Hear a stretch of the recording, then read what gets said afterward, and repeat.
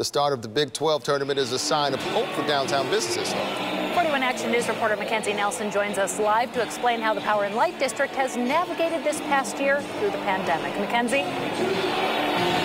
Well, guys, we went from celebrations to cancellations here at the Power and Light District. Fans watched the Chiefs win the Super Bowl and celebrated here, and then we moved on to a parade. Following the parade, we moved on to the Big 12 tournament that got started and then was soon canceled right after that. And that left businesses here in the Power and Light District in limbo for much longer than they had hoped for. We've seen them all branch out and try different things and test out new things. And so it's been a year of both challenge but also growth. I see all of our businesses coming out of this stronger because of what they've gone through and what we've gone through together.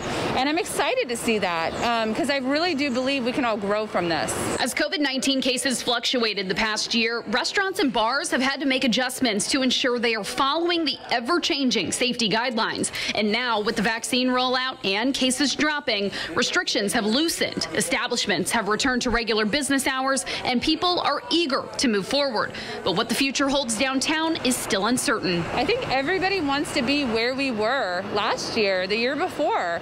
They want to be able to go to live concerts. They want to be able to go out and visit friends and go to a nice restaurant and not have to wear a mask. So I think everybody is working really hard to help us get there. So I'm hoping by this time next year, we are back to where we were and people will be able to come down in larger groups and be able to watch the games, and we'll be able to do a fan fest with pep rallies and such. To do those things, Waller says that the Power and Light District is going to play things safe this year in order to get this entertainment district back to where it was before the pandemic started. Reporting live from the Kansas City Live Block, Mackenzie Nelson, 41 Action News.